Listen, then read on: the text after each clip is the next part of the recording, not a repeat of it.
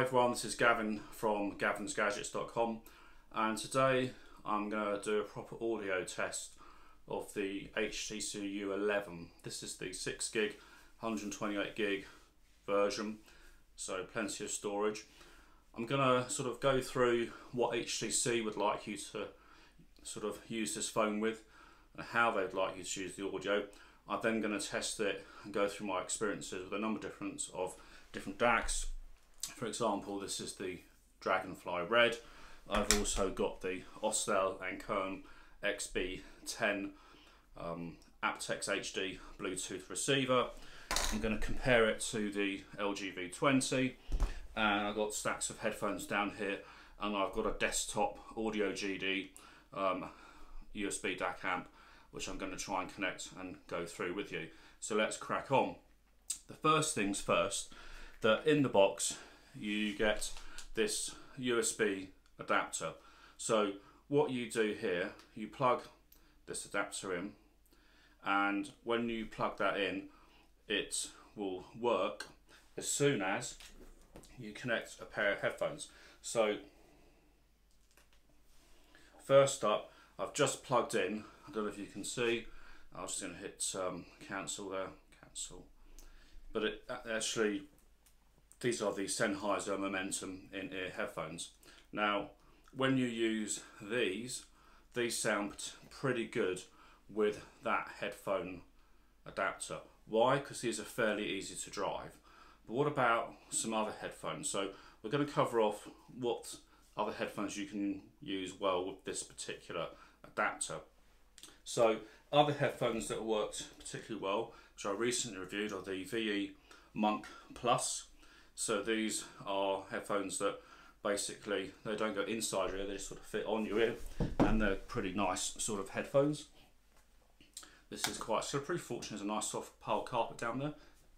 I tried connecting it with these Sennheiser HD 598. Now these are 50 ohms, and the adapter was okay, but I still don't think it was a good pairing overall. And then these are the Sony MDR 100 AAPs.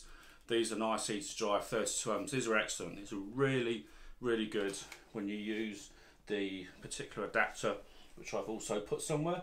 It's the problem when you have these adapters, you can lose them quite easy. But using this adapter with the HTC U11 was really good pairing. So obviously anything above 32 ohms, I think this little DAC, which has got a little DAC inside, is going to struggle because it's USB digital out, which is why you need the DAC.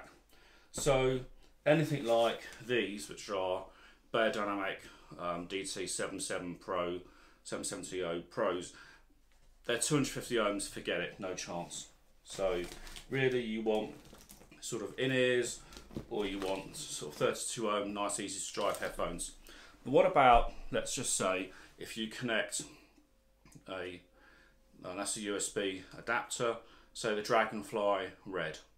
Well, I can tell you, just plugging that in and just putting any headphones into it, out of the box, you're just not going to get enough volume out of this. You have to use a third-party app like USB Audio Player Pro, and then you get a decent output, and actually it's pretty good quality. And the same thing applies if you've want to use a more powerful headphone desktop USB DAC. That plugs in quite nice into that. And you get quite a nice sound. You do need a lot of volume if you just use the native output. If you use the USB Audio Player Pro app, it does sound quite good. But you're asking, HTC have a special pair of headset high-res headphones in the box, and when you plug these in, you'll notice they have a USB connection. Just do that. You put these in your ears. They're particularly quite comfortable. Goes that way around. These fit in your ears like so, and these have takes one side out so you can hear what I'm saying, active noise cancellation. So when you plug these in, it runs through a quick sort of blast a lot of noise around your ear, and it takes a sort of model of your ear and then creates a custom sound profile which you can switch on and off, and it does make a difference. It's quite surprising, it does make a difference. And these have also active noise cancellation, so for something that's free in the box, in terms of sound quality, they are a patch really on either one of these headphones, Sennheiser's Momentums or the VE Mark Plus, but they're pretty good. They're not ultra bright, but they do the job in terms of noise cancelling. So actually, what HTC are trying to drive you towards is having digital out, to actually have the options like noise cancellation and that sort of stuff. And on their website, you can actually get a pair of Jaybirds that do the same sort of thing, that are more upmarket, that do plug straight in and also have the active noise cancellation. But that's that sort of stuff. But what about Bluetooth? So for Bluetooth, I've paired this to here. It doesn't have the aptX HD, but it does obviously have standard aptX. And the Bluetooth output's pretty good. It's a nice quality, decent volume, so I was quite pleased with that. And obviously with this, you can connect like the Sennheiser HD 598s, because this little thing can drive them quite nicely. But what about the sort of speaker itself? What's that like? So if I just play this, and what I need to do is just quickly turn Bluetooth off, because that is what's trying to play through at the moment. So let's just play.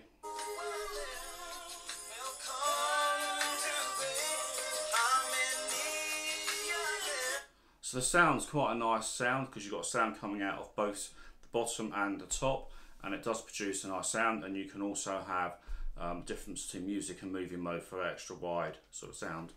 But how does it compare to something like the V20, which has the quad DAC? Well, to be totally honest, you can drive 250 ohm headphones from here, no problem. You can drive 50 ohm headphones from this, no problem.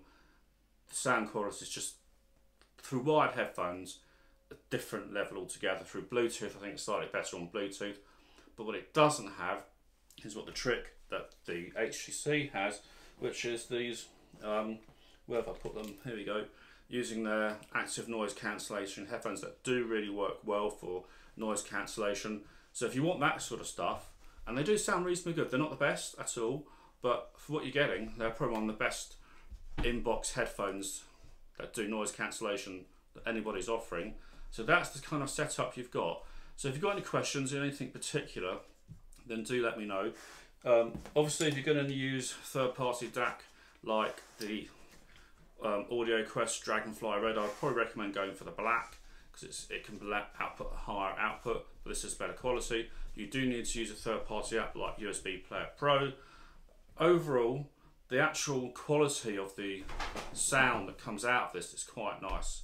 But if you've got any questions, give us a shout. This is Gavin from gavinsgadgets.com, and catch you guys soon.